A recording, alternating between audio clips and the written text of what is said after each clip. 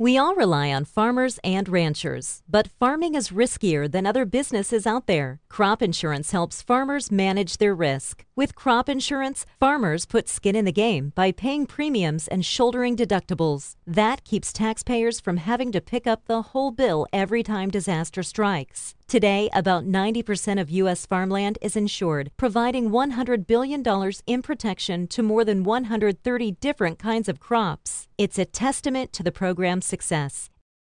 Thank you for joining us for our Agri-Pulse Washington Week in Review. I'm Spencer Chase, joined as always by Agri-Pulse Executive Editor Phil Brasher, discussing the week that was, agriculturally speaking, in Washington, D.C. And in D.C. this week, we got a better idea of the leadership picture of the House Agriculture Committee for the next 2 years. That, of course, being the election officially within their respective caucuses of David Scott of Georgia to be the committee's next chairman, and Glenn Thompson, known as GT in some circles, to be the top Republican, the ranking member on the committee. So I guess, Phil, we'll start with Congressman Scott. This is a guy that's been around the Ag Committee for a while. What do we know about him and his priorities and how that might shape committee work here in the near future?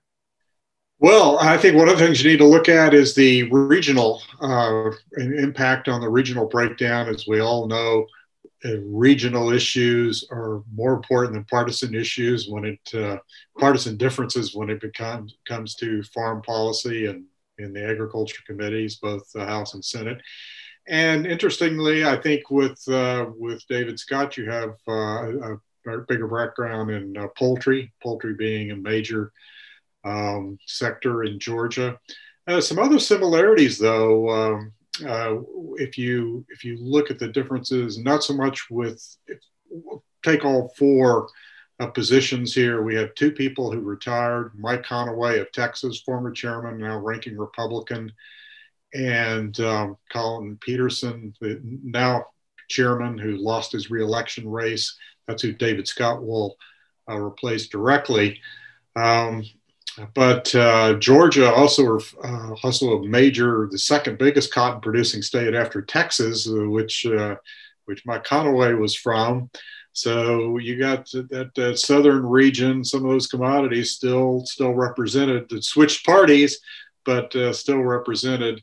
And of course, we have a switch between in the northern representation between Colin Peterson and Glenn G.T. Thompson from Pennsylvania. We can talk about Thompson. Scott also has a deep interest in the historical Black colleges and universities, been very interested in those issues as well.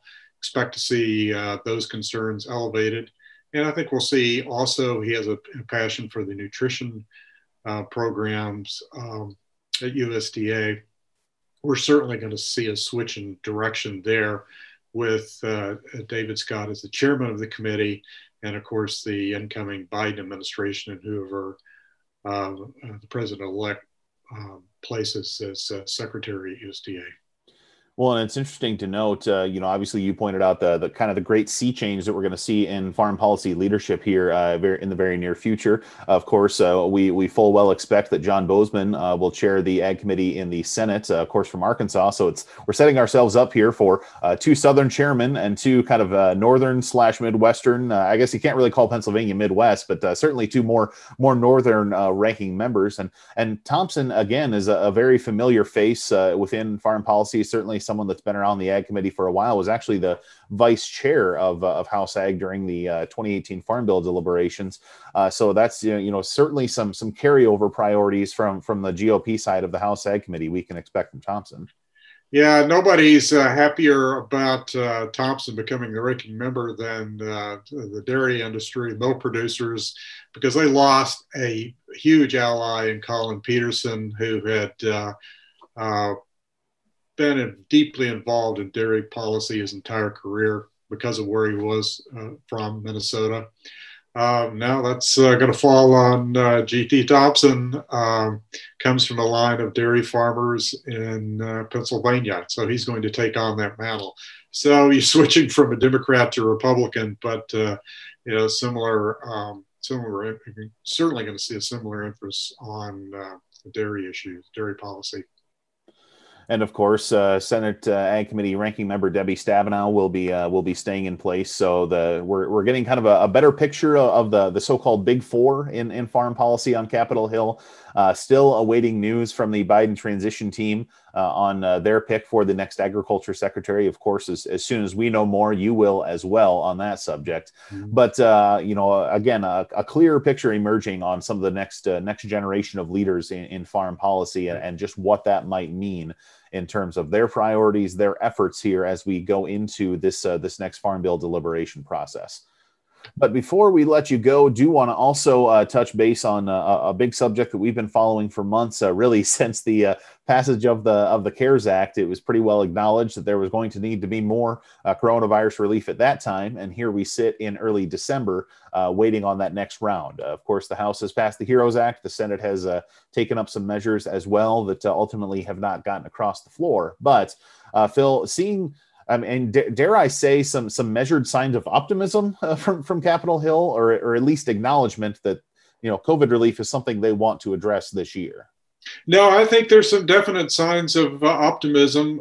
Started this week with the release of this $908 billion proposal from a bipartisan group of senators, which it's important to note includes about $20 billion for agriculture. And $10 billion for broadband and about $6 billion for nutrition assistance. That seems to be the focus of all the attention on the Hill right now. President Trump indicated he wants to sign something. We know that Speaker Pelosi and Senate Majority Leader Mitch McConnell had a discussion yesterday on Thursday, indicated that they wanted to make progress with something.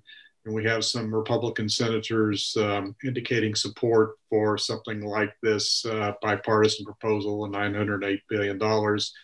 So we'll see. Time is very short. Of course, as we know, Spencer, it's amazing how much gets done when you have a deadline looming. So we'll see. December 11th, next Friday, is when the government runs out of funding unless they pass another stopgap bill. And it's possible they could pass something very short term, maybe a few days or a week, whatever, to give them a little more time. But right now we still have that December 11th.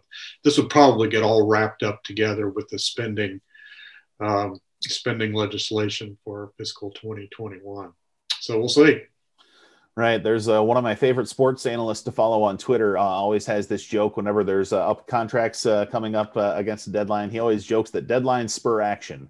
And I think that's a phrase that could definitely ring true on Capitol Hill as well. Absolutely. And so these next couple of days, we're certainly going to be keeping our eyes on the state of play on COVID relief and where that stands. Obviously, the government funding picture needs to be clarified at some point in the next 7 days to avoid a government shutdown. Also keeping an eye on news from the Biden administration, any kind of white smoke emerging from Wilmington, Delaware, on who the president-elect would like to lead the Department of Agriculture during his tenure. So obviously a very busy month of December here, especially a busy second week of December up ahead. And we'll be sure to keep you up to date on all of the various twists and turns at Agri-Pulse.com. But I think that's going to do it for this week. So for Phil Brasher, I'm Spencer Chase.